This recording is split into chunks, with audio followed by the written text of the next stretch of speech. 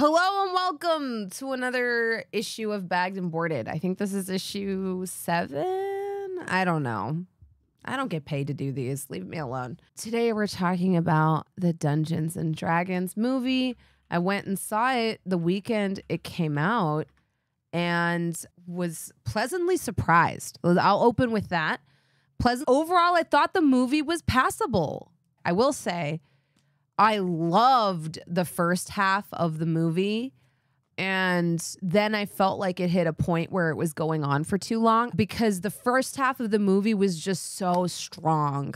That whole bit with Jonathan, that shit fucking killed me. The entire thing with him being like, I'm sorry, it's just really hard for me to dive into these painful memories without Jonathan being here. The entire thing with Chris Pine trying to stretch it, and him going into his tragic backstory, you can tell where the characters are making their roles and doing good roles versus bad roles. Loved seeing Icewind Dale. Loved seeing that entire prison sequence. Loved seeing them put their party together. Was so good. I was like into it, hook, line, and sinker until they show Holga Kilgore's husband, who is played by Bradley Cooper. He plays a halfling, I want to say. Fam, that shit looked so bad. He looked like a person who had been digitally shrunk. It looked horrible.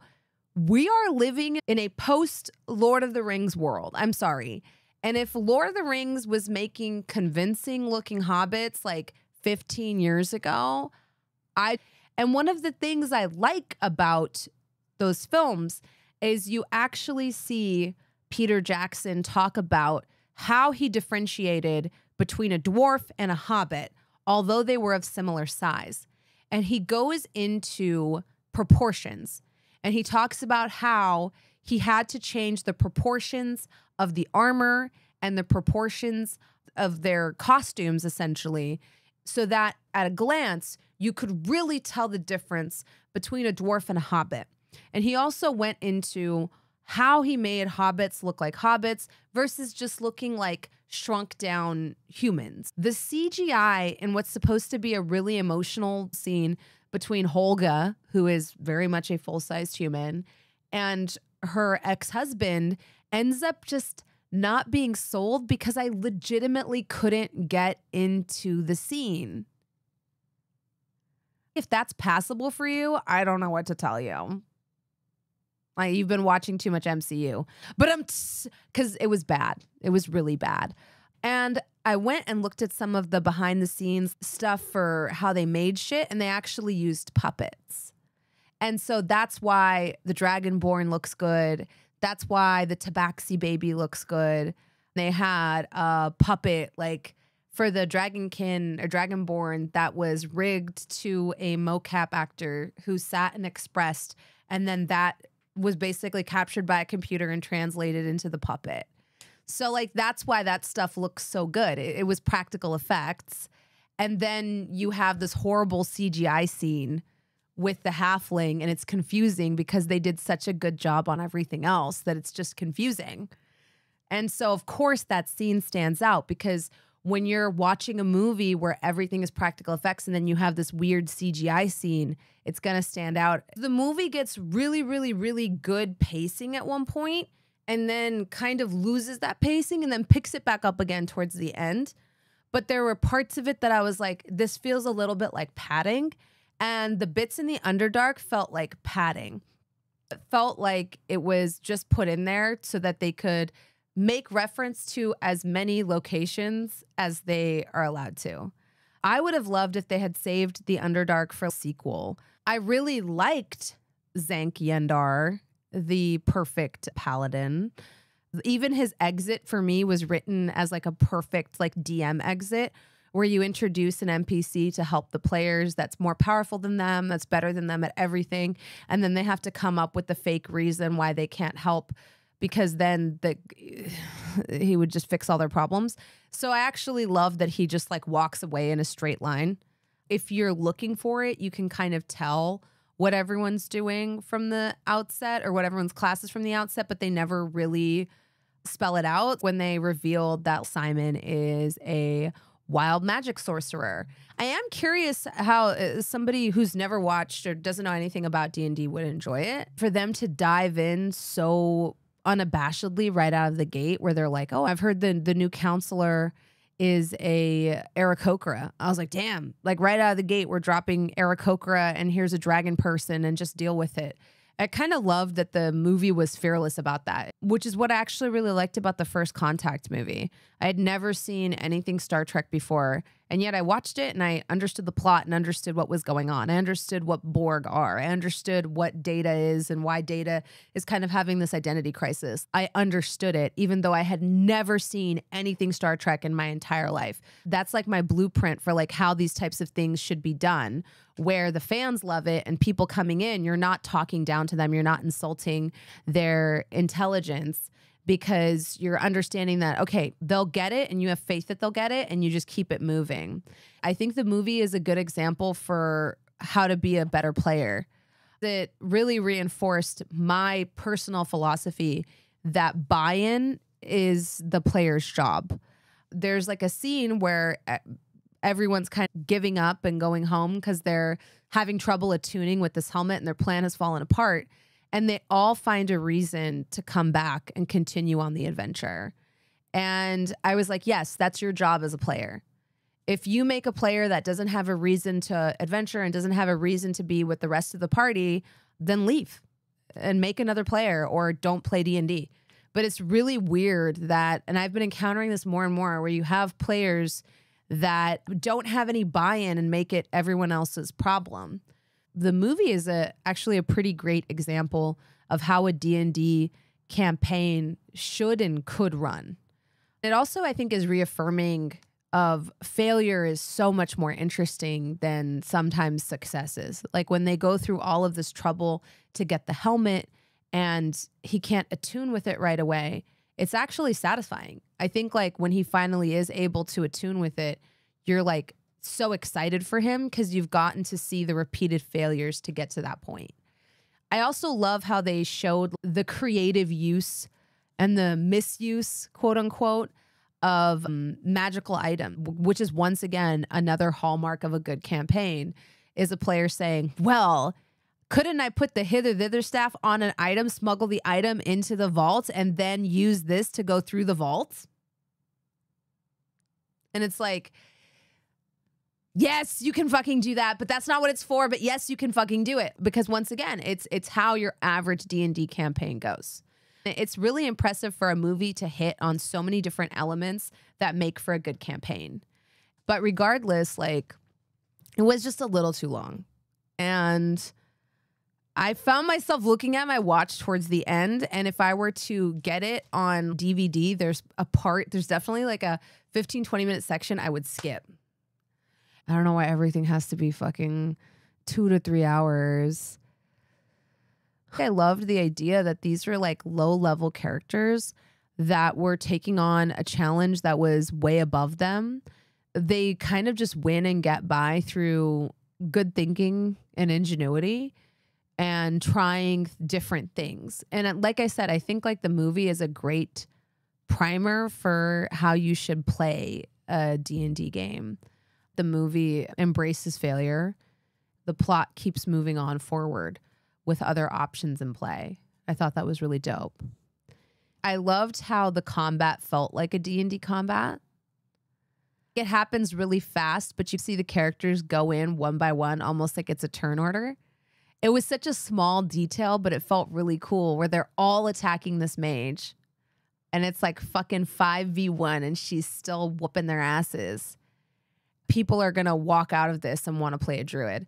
I also can't help but notice that the amount of times that they repeatedly said fresh cut grass, I cannot help but wonder if that was a Critical Role reference, because Sam Riegel plays a character named Fresh Cut Grass. The fact that they kept prestidigitating the smell and they kept talking about it, like, because they bring it up like 2 or 3 times, I feel like maybe it was a reference, and I was like, that's cute if it is a reference.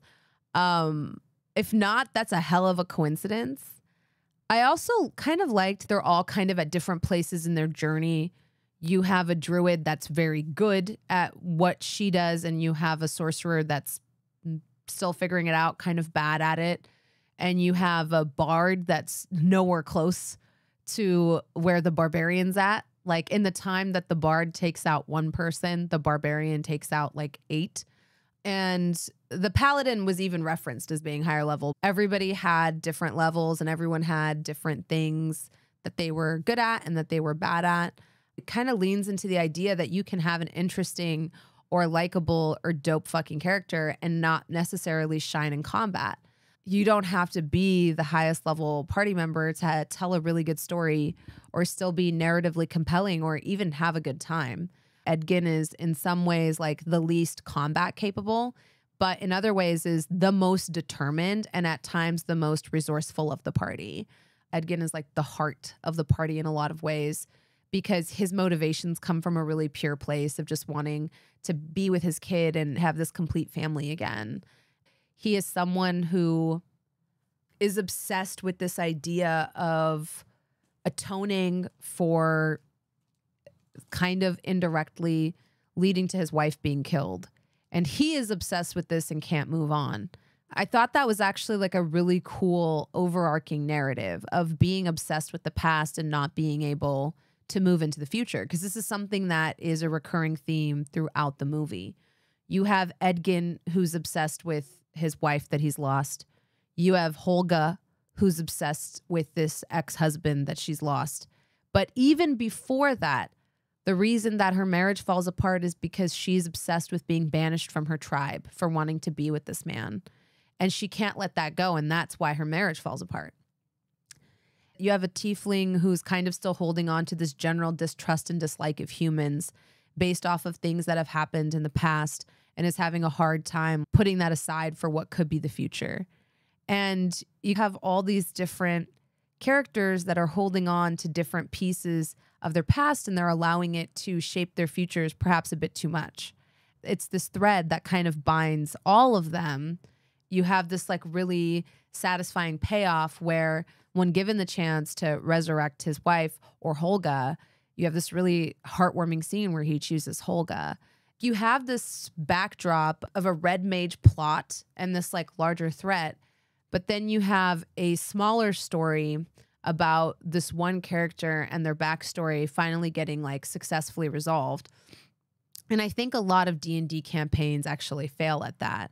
Everything is not about you. If you're not willing to go on this narrative adventure with other people at the table and allow them to explore something and not be able to like find investment in that, like you should play by yourself. Even though this was Edgin's backstory, we still got to learn a lot about all of the other characters.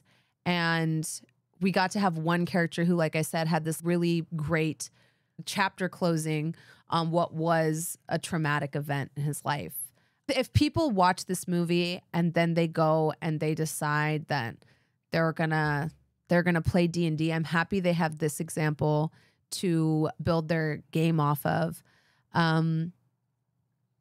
A lot of it felt like merch drops. A lot of it felt like name drops. And I'm not trying to shit on them. I'm just trying to say that like some of it felt natural to me and some of it felt like they were really just trying to hit certain points of like, we need to sell this merch or we need to like sell these toys or we need to sell this video game. So we need to get these names out there. Some of it felt like they were trying to put it in on purpose. Other stuff felt supernatural.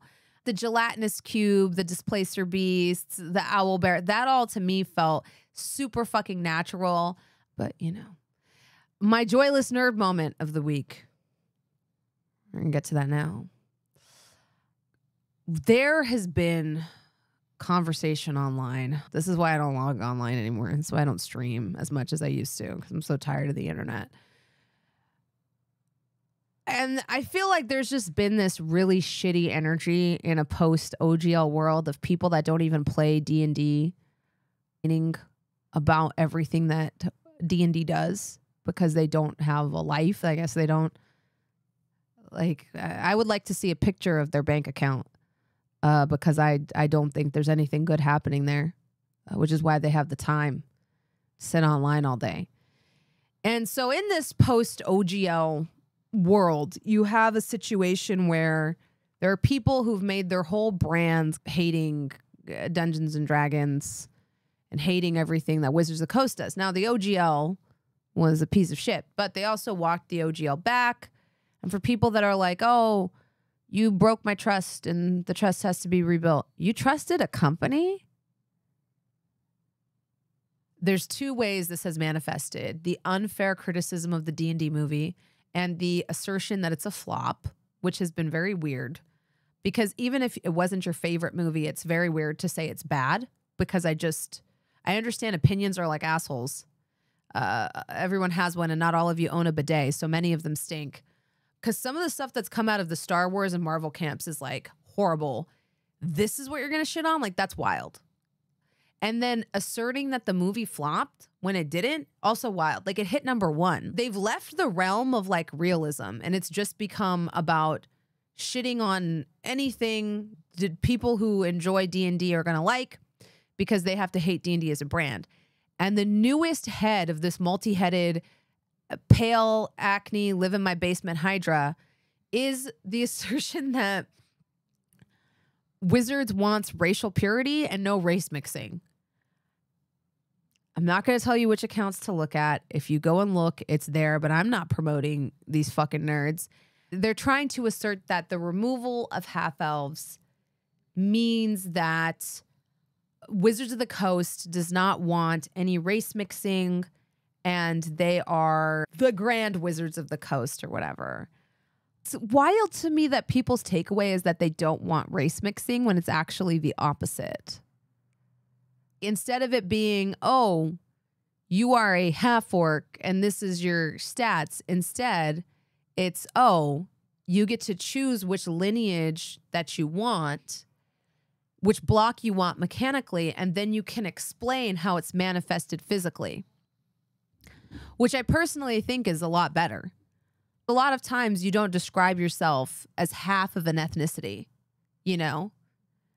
At least I don't. But to me, like, if you're Indian, if you're thisy, you're thisy. And if someone were to be like, well, my dad's white, I'd be like, right, but you're thisy. I personally do not sit here and check people and say, oh, you got one white parent, you're half thisy now. You're half Indian. You're not full Indian. So to me, it always felt weird to make that distinction in D&D. So if you're a half-orc and a half-elf, you can actually describe that as something that actually fits better than what's canonically written in the book. Because maybe you are a very short half-orc. Or maybe you are, because maybe you're like Holga. Maybe your mom is a giant and your dad is a halfling. And so that half-orc would look very different than someone who's half-orc, half-Goliath. So putting them all under one umbrella never made sense to me. People trying to say that the removal of half-elves and half-orcs is them trying to say race mixing is bad. This coming from a bunch of racists is wild. No part of that argument is rooted in an actual conversation of wanting to talk about these things. What it really is like neckbeardery. It's something's changing. People don't like that it's changing. And so now they've decided to make this bad faith argument by intentionally misinterpreting what was said to make it that Wizards doesn't want race mixing. I can understand maybe there's things about the movie you didn't like, but saying it's bad, saying it's shitty, insane. We're living in a Star Wars, Marvel, Disney thing where most of the big blockbusters that get churned out week after week after week are kind of the same. A lot of them are not very good. Imagine if you had that, if you kept that kind of energy towards anything else in your life. If instead of devoting all this energy to hating something, that you were going to hate it no matter what they put out, you could put energy towards washing your ass, flossing, brushing your teeth, doing your laundry, vacuuming, washing the sheets on your bed. Because I know if you're tweeting that type of shit, you have not washed those sheets in a while.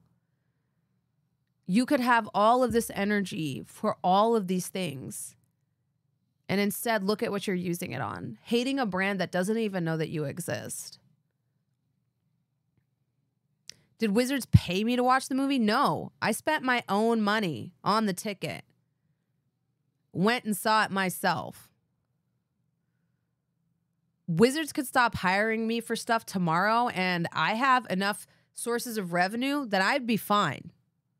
So I don't really have a dog in this fight. I can say whatever I want about them at any point in time, and I have. But it's crazy to me to sit here and devote your entire brand to hating D&D when you could put that same energy into loving whatever it is you love. On to the comics of the week. Now, to clarify, these are just the comics I read this week. They might not have come out this week. I checked out this book by Dark Horse and I really liked it. It's called Blue Book, and the art is absolutely fucking stunning. It's all in shades of blue. And it's about a couple that's driving home from a vacation to Niagara Falls in the middle of the night, and they have an experience with a UFO.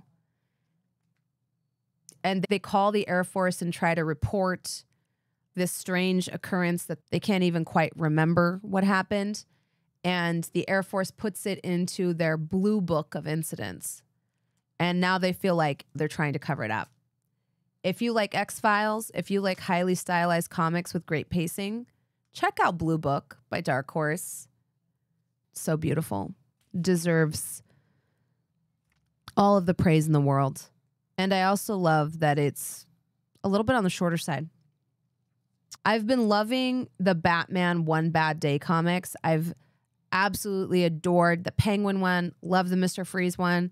This is the Bane one, which I went into very excited and then just didn't really connect for me. Some of it was the art. They have a lot of panels that are legitimately this big, like actual size, where they have these long action sequences and flashbacks that they do like 40 on a page. You can't really tell what's happening in them. And they're like action scenes and wrestling scenes. And so I didn't understand what the logic was behind having a panel that's literally this big and trying to have me figure out what is happening in something that's that small. So that was part of why I was confused. The other part of it is that this comic is about Bane having kicked the venom habit, essentially, or whatever it's called. I think it's called venom. Batman has also kicked the habit because they both used to be addicted. And they're working together to shut down all the remaining sort of manufacturers and purveyors of this drug.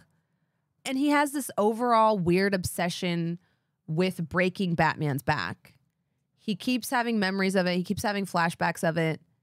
And then he talks about how basically that was the most important part of his life, and it ruined his life because he knew he would never amount to that moment again of beating Batman. And I was like, this is a weird direction to take Bane, but okay. I'm a fucking loser now because I'll never match the moment where I broke Batman's back. And I was just like, then why are we reading your comic, friend? But then he's just recreating the one fight with Batman over and over again because there's nothing else he's done that's like noteworthy. Once again, when it comes to gorgeous books, you can't really beat Undiscovered Country. I've been following this for about 2 years, maybe 3. I don't know. As long as it's been running, I've been reading it every week when it comes out. Every month, I should say, when it comes out. And I had fallen behind while I was traveling, and now I'm back. And Undiscovered Country has taken turns and gone to places that is hard to recap on stream. But to give you an overview of it, and my glowing review, Undiscovered Country is about a pandemic, and this is before, I believe, the pandemic hit, which is kind of crazy. And America walls itself off from the rest of the country and has a communications blackout, and no one can come into the country or leave. And there's this virus called the Sky virus that's ravaging the rest of the world, and there's no cure for it. And then America invites this team of people to get a cure for the Sky virus. And the people come into America, and America has like gone fucking crazy in the years since it's sequestered itself from the rest of the world. There's this spiral that goes to the center of the country, and every ring of the spiral as you try to trend inwards is like crazier than the next. And our characters, over this long journey I've been following them on, have gone from the outermost rings, which are very acid punk Mad Max, into now they're finally reaching the most central core of America and learning things about it as they go, including different pasts and different futures and the very nature of America itself, if that makes sense. And it's been fascinating in places I don't even know what's happening in the comic because it gets very philosophical, it gets very existential, but I still find myself reading every issue, absolutely gripped. I do wish this was a trade paperback because I think the thing I struggle with most is recalling exact finer details of what happens in the last issue when it's a month before the next one drops. I almost recommend that you wait for the trade paperback, but it's such a cool comic and it makes me really appreciate all the weird shit that Image does. The Alien run I've been reading is kind of winding down. Steel Team 6. Spoilers ahead. They're going through it a little bit, guys. They're going through it a little bit. But one of my favorite things about this comic is while they're fighting the xenomorphs, this group of highly accomplished droids is also fighting humans. They have to come to terms with themselves as well and what it means to be synthetic versus what it means to be a person. And after the last Mandalorian episode, I have to say it was refreshing to come back to a comic that at least starts to broach those subjects, because essentially the thing that they're sacrificing for, this thing that they're fighting for that's on the line, is every single synthetic being recognized as a full-fledged citizen. And that's like the reason they're undertaking this seemingly impossible mission. And yet, on the other hand, you have synthetics that somewhat appreciate and notice the art and labor of humans. And then you have people that are like, no, all humans are bad. Humans are shitty. And then you start to see some of these droids begin to crack and become more human-like. In many ways, I walked away from the comic feeling like synthetics were superior to humans. And I didn't think I was going to have that reaction, but I did. Because as the droids become more human-like and exhibit more human emotion, the more they become flawed. Whereas when they're synthetics, they tend to make more logical decisions instead of decisions rooted in anger and hate and judgment. They tend to make better decisions. And as they come to emotion and as they become more human, they end up doing shittier things to each other and just shittier things in general. You also get to see this really dope fight with an alien queen. It takes so much to kill an alien queen. I'll just say that. Also seeing her rip like a droid in two, like just is also insane when you realize how strong the synthetics in this book are, because a lot of them are very grade. If you love sci-fi, you'll love this because it's them coming to an irradiated planet and basically all of their expectations of what they think is going to happen are subverted. In every single book, they learn something new and there's a new like problem they have to deal with. I love all the stuff that Marvel's doing with the Alien comics. Really like it. Really like it. All right. That's it. This has been Bagged and Boarded. My goal was to finish by midnight, and I finished by midnight in 3 minutes. So I win the game. And yeah.